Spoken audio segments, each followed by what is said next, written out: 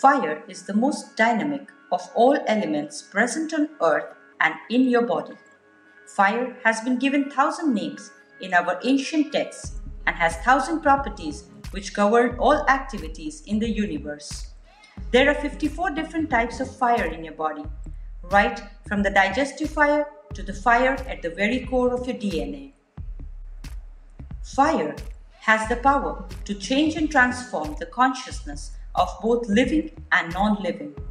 Fire is the only element that can destroy unwanted microorganisms like viruses and bacteria. And fire is the only element that eliminates their toxic power.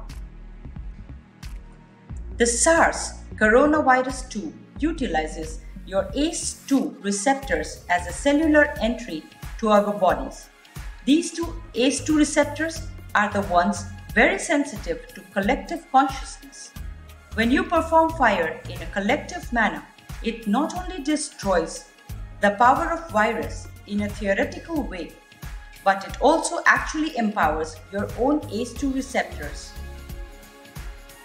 Doing this, you can improve your immunity using the power of your community and your nation, one for all and all for one.